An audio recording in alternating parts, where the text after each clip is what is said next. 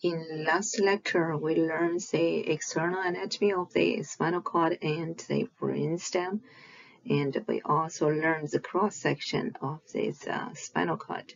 In this lecture, we will trace the whole ascending and descending pathways located inside the spinal cord and brainstem.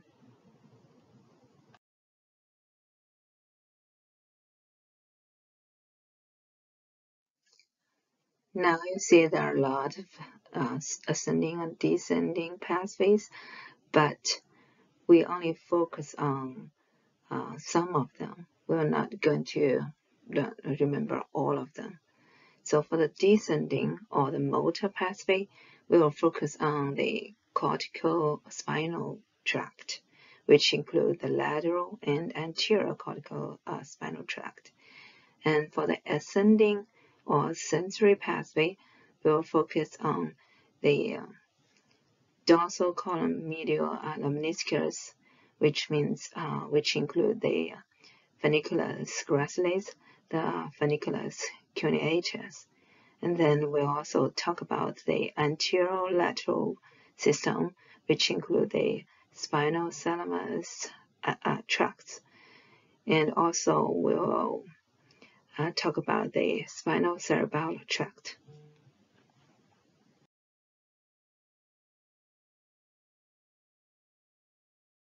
And we'll start with the dorsal funiculus. Funiculi, again, is another name for a column. The dorsal funiculus is located between the two dorsal gray horns. And if you can go back to the slide that outlined with the two arrows where the dorsal gray horn is. And you have a right and a left dorsal gray horn. So all that white matter in between is the dorsal funiculus. And you have a right dorsal funiculus and a left dorsal funiculus separated by that dorsal median septum. Now, depending on the level of the spinal cord that you're in, the right or the left dorsal funiculus might contain two major fascicles. In this case, this is at the cervical cross-section of the spinal cord. And if you're T6 level or higher, you will have in the dorsal funiculus both a fasciculus gracilis, which is the one that's the most medial that the arrow is pointing to, and a fasciculus cuneatus, which is where the lateral arrow is pointing to. So T6 level or above in the dorsal funiculus would be subdivided into a fasciculus gracilis and a fasciculus cuneatus.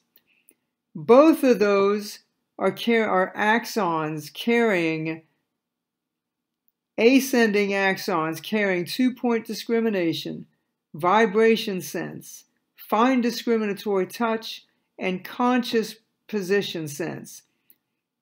From the ipsilateral lower trunk and lower extremity, that's what the fasciculus gracilis is carrying, and from the upper trunk and upper extremity, which is what the fasciculus cuneatus is carrying.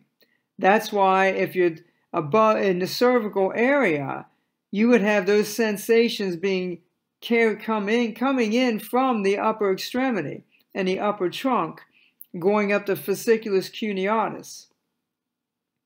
The lower extremity on that side and the lower trunk are carrying those sensations up through the fasciculus gracilis, up to the medulla. This is a slide out of your textbook that kind of shows it pretty well. The bottom arrow showing those sensations coming from the foot, and you see it's traveling up through the fasciculus gracilis to get up to the medulla. And the hand arrow is showing those sensations coming into the spinal cord and going up the fasciculus cuneatus to get to the medulla.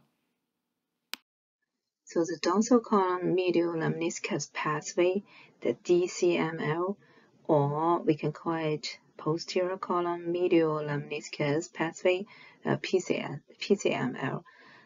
This is a sensory pathway of the central nervous system, and the function of it is to collect the or convey the sensation of fine touch, vibration, 2-point discrimination or proprioception from the skin or the joint.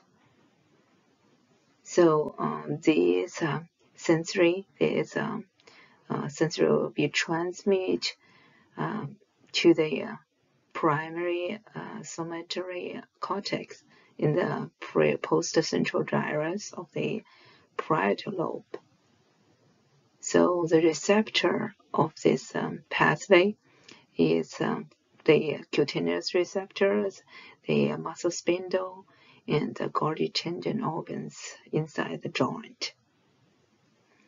So the primary tract which compose this pathway is the funiculus gracilis and the funiculus cuneatus. In order to learn these pathways, we usually use the picture in the right side, and you can see on the top is the frontal slice of the cortex, and then we have the cross section from the different level in the brainstem or the spinal cord. Okay, let's look at the DCML pathway. We know that the sensory pathway was formed by 3 neuron cells, right? So where's the first order neurons? The first order neurons is located in the lower level of the neural system, so it's more peripherally. So the cell body located inside the dorsal root ganglion, which I showed in this picture. And you remember that when we learned these spinal cord segments, there's a bump on the dorsal root, and we call it dorsal root ganglion. The dendrites of these first order neurons, which goes to the skin, goes to the joint, and which form the sensory receptors. And then the axons, or the central process of these first order neurons, which are ascending in the same side, like, or we can call it ipsilaterally, ascends ipsilaterally from the inside the posterior column, which forms the funiculus cuneatus or funiculus gracilis. Then the first order neurons, axons, kept ascending inside the posterior column and then reached to the brainstem, the medulla level. And you remember we learned there are nucleus gracilis and the nucleus cuneatus. So here you have the second order neurons. And then the axons synapse with the second order neurons, and then the axons of the second order neurons, and then crossed to the opposite side. And we call this internal arcuate fibers. And then these fibers turn and keep ascending to the pons, to the midbrain, and we call this fibers medial lemniscus.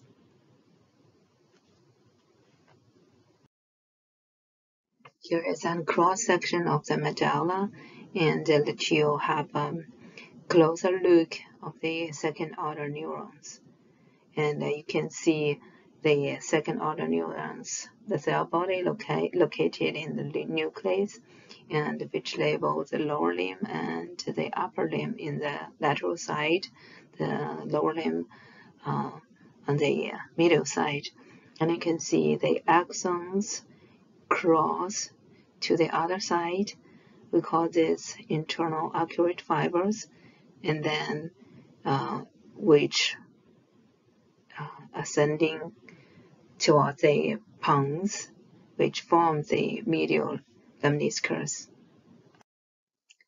So this is the picture from last lecture. You remember this is the poster view of the medulla. So you can see there are bulb on the posterior side of the medulla, and under these bulbs you can find this nucleus cuneate and nucleus gracilis. Now let's move to the third-order neurons. The third-order neurons located in the thalamus. So the ventral posterior lateral nucleus, the VPL of the thalamus, and then the axons of the third-order neurons keep ascending and reach to the primary sensory cortex, which is the post-central gyrus. So here is a summary of the DCML pathway. Where is the cell body located? The first-order neurons located in the dorsal root ganglion, and the second-order neurons located in the nucleus gracilis and cuneatus. The third-order neurons located inside the thalamus. And the destination of this DCML pathway is the primary somatosensory cortex, the post-central gyrus. And where this DCML cross or the decussation site is the caudal medulla. And we call these decussations internal accurate fibers. So there are some points, very important point that you need to know about the DCML pathway. So because we know that there's a cross during this pathway, and so before the cross, and we call this dorsal column fibers, and after cross, they form this medial lemniscus. So that's why we call this DCML pathway. And you also need to know that the difference between the fasciculus gracilis and the fasciculus cuneatus. The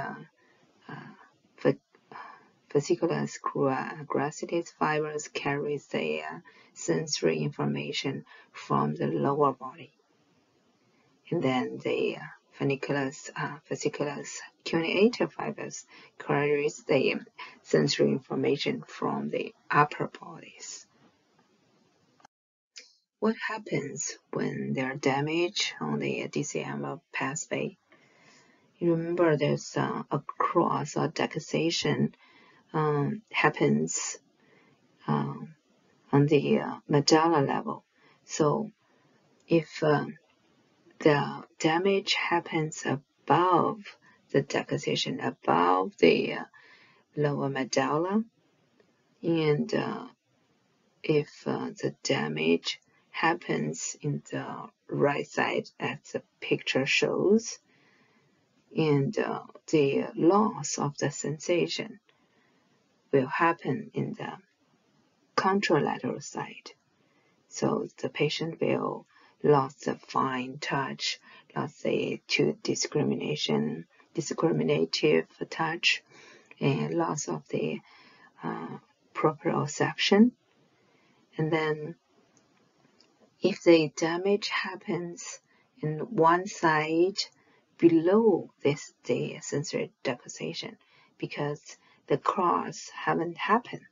So the sensory loss will be ipsilateral. That means if the damage happen in left side and the sensory or the fine touch or the proprioception on the same side will lost. So the damage of the DCML will make the patient lose their sensory informations carried by this DCML, which means they will lose their fine touch, the 2-point discrimination, vibration, and also the proprioception. So the patient could have ataxia, which means lose their ability for the motor coordination, and they could have Lundberg sign. So that means when you ask the patient to put their feet together and close their eyes, the patient will sway to one side. And they could have this asterognosis. So that means the patient cannot judge when they hold or touch a object with their skin. So for example, if they ask them to close their eyes, give them a key, they don't know what is it.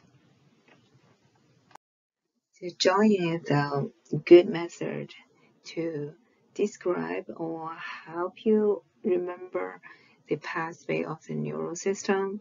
And so let's do 2 activities. First, I will ask you to draw 2 neuron synapsing on each other.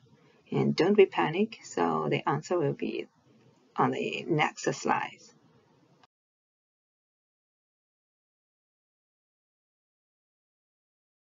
And the second one is, you can see you have a spinal cord cross-section, you have the medulla cross-section, and you have a coronal section from the cortex, the cerebral cortex. So try to draw the DCML pathway. Again, the answer is on the next slide.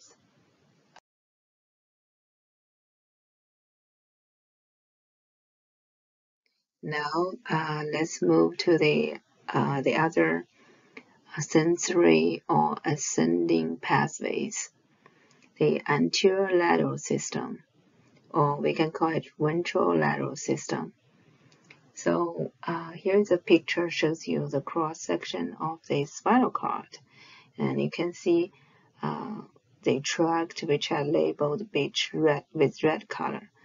This one is a belongs to this ventrolateral system, and the primary tract within this pathway is the spinal thalamic tract, and the function of this tract is they transmit the pain, temperature, and the crude touch from the skin. The sensory receptors located in the skin, the free nerve endings. And the location of this tract in the spinal cord is located in the anterior half of the lateral funiculus or the lateral column. So we know that the ascending pathway all have 3 order neurons. So where is the first order neurons in this pathway? So the first order neuron, the cell body, also located in the dorsal root ganglion, which I have labeled in the picture. And then the dendrites of this neuron cell is the sensory receptor which is a free nerve ending, and then the axons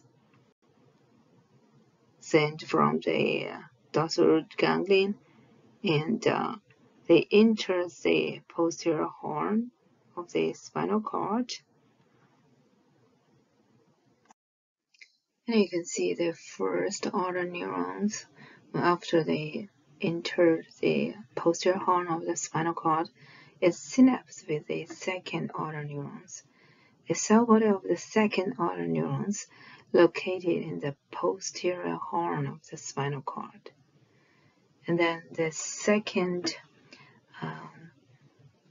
order neurons, the axons of this neuron, it cross over to the other side of the spinal cord through this anterior white chemistry.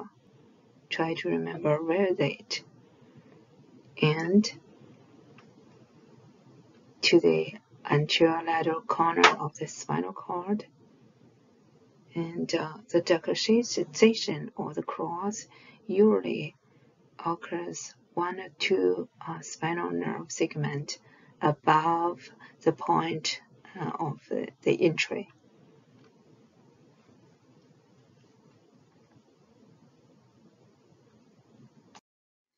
And the third order neurons with the cell body located in the thalamus too. So it's in the VPL, the ventral posterior lateral nucleus inside the thalamus. And you can see the second nerve, second order neurons, the axons. When these axons reached the VPL, and you can see it got synapse with the third neurons, and then the axons of the third neurons travels to the cortex. So these cortex include the posterior central gyrus, the insula, and some other areas. So here's a summary of the anterior lateral system or the spinal thalamic tract. There's neurons. So the first order neurons located in the dorsal root ganglion, and the second order neurons, the cell body, located in the dorsal horn, and the third order neurons located in the thalamus. And the destination of this tract is the primary somatosensory cortex. And the cross or the decussation, which happens within the 1 or 2, like they can cross right away, and then, or they can ascending 1 or 2 level, and then they cross to the opposite side and enters the through this anterior white chemistry.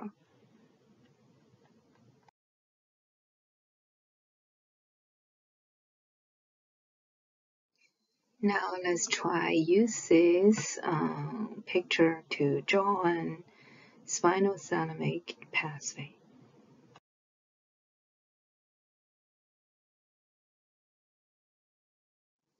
Now we come to the third ascending tract, the spinal cerebellar tract.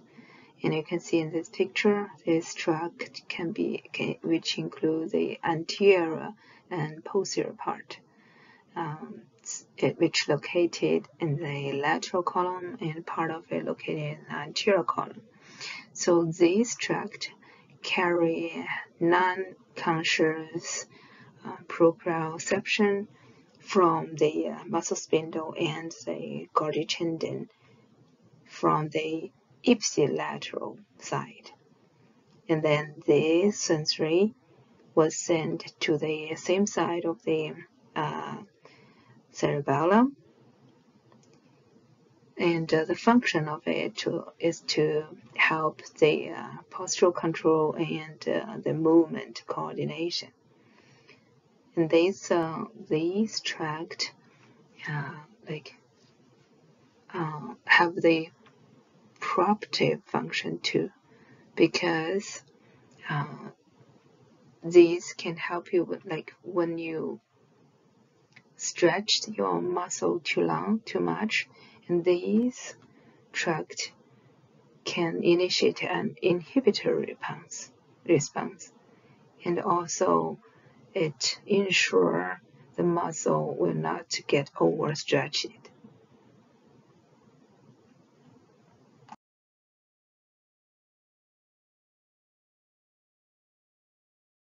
We have learned 3 ascending pathways. Now we move to the descending pathways. So from this picture is a cross section of the spinal cord, and you can see the descending pathways was labeled in red color, and you can see there are lateral and medial cortical spinal tract, and you have rubrospinal tract, and you have vestibulospinal or tactospinal and like reticulospinal cord. But today we only focus on the cortical spinal tract. All these descending pathways in the last slides could help mediate the motor functions, which could include the voluntary and involuntary movement. They can regulate the muscle tone, can modulate the spinal reflex, and they can regulate the visceral functions. And most of this descending tract only have 2 neuron connections. You remember the sensory pathways used to have 3 neuron cells. Now let's focus on cortical spinal pathway. So this is the cross section of the spinal cord. You can see I labeled the cortical spinal pathway in red color. And you can see this pathway includes 2 parts, and the one which located in the posterior half of the lateral column, we call it lateral cortical spinal tract, or we can call it pyramidal tract. And then the small round part of this pathway located in the anterior column, we call this anterior or ventral cortical spinal tract. And these 2 tracts compose this cortical spinal pathway. And the function of these 2 tracts is different. The lateral cortical spinal tract help with the voluntary movement of the limb, the upper limb and the lower limb. And the anterior cortical spinal tract mediate the voluntary movement of the trunk muscle or the girdle muscle. So we call this axial muscles. And does this pathway has sensory receptor? No, right? Because it's a motor pathway. We don't have sensory receptors. The first order neurons of the cortical spinal pathway, the cell body, located in the precentral gyrus, so located in the cortex. And so these neurons, we also can call it upper motor neuron. And then the axons of these first order neurons travels through this, you can see in the right pictures, and these axons come down through this anterior brainstem, and the first cross section is the midbrain, the second cross section is a pons, and the third cross section is a medulla. So it passing through the cerebral peduncle and then the basilar pons, and also the pyramid of the medulla. And then you can see after the passing through the medulla, almost all these, or 85% of the fibers, they cross to the opposite side. So these cross fibers, which forms this pyramidal decussation, which we have learned from last lecture. So this is a review picture, and you can see this is an anterior view of the brainstem. And in the medulla part, and you can see in the middle line, here's a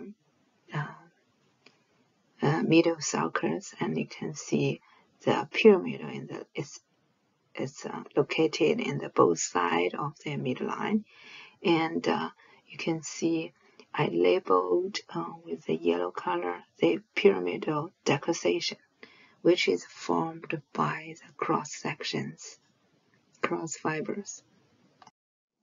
After cross at this pyramidal decussation, this part of these fibers come down through the spinal cord and forms this lateral corticospinal tract. That's the almost 85% of the fibers. And then you can see part of this, about 15% of these fibers didn't cross at that level, and it continue to come down and form this anterior corticospinal tract. And then, but this anterior corticospinal tract, finally they need to cross to the opposite side too.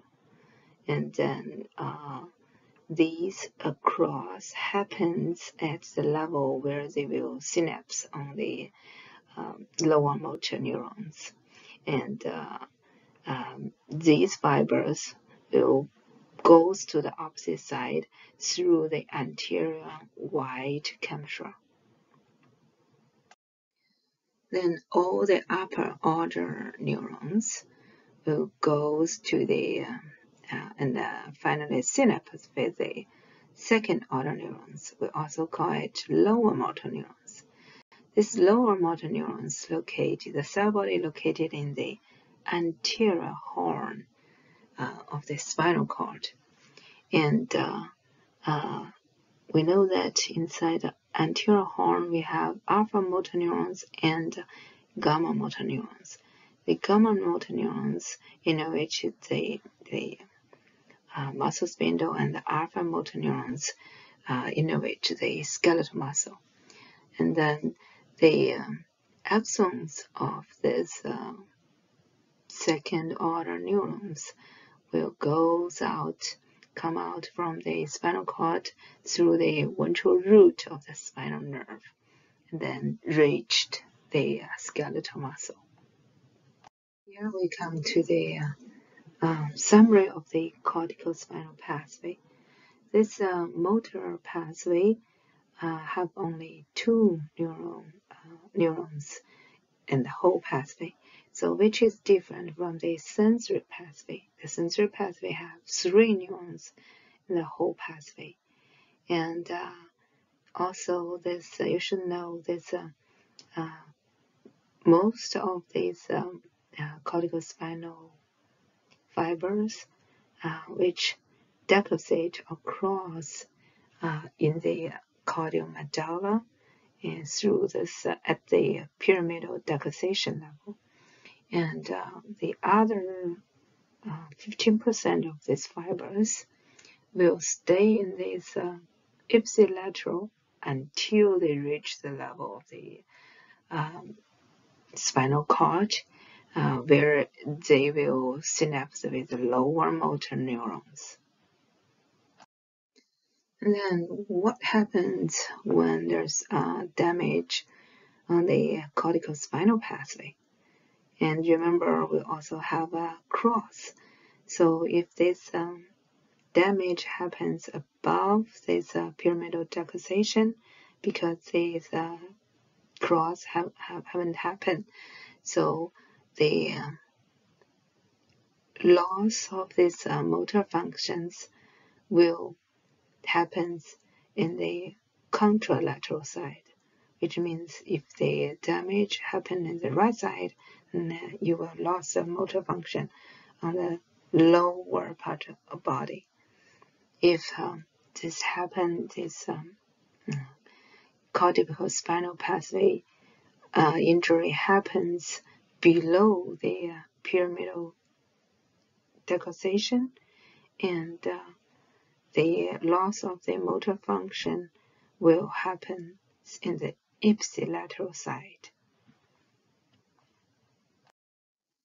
Now you can try to draw a lateral cortical spinal pathway on this picture.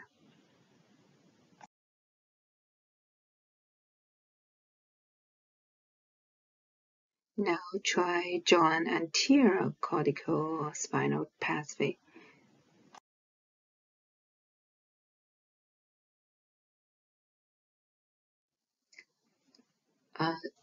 Besides of this lateral and anterior cortical spinal tract, we also have other descending tracts, like rubrospinal tract. The function of it is to help with the movement of the contralateral limbs, and the vestibulospinal tract, which help with this position of the head and neck, and help with the balance. And then the reticular spinal tract will help with this automatic posture or the gait-related movement. Now we have learned three major pathways, which is the cortical spinal pathway, the spinothalamic pathway, and the DCML pathways. So I just want to use this slide to help you to follow these pathways in the spinal cord and the brainstem. So in the lower left picture, that is a cross-section of the spinal cord. So I labeled the three pathways in different colors, and you can use this color to use the right picture, which is a cross-section of the medulla, the pons, and the midbrain. And you can find the same colored pathways inside the spinal cord, inside the brainstem.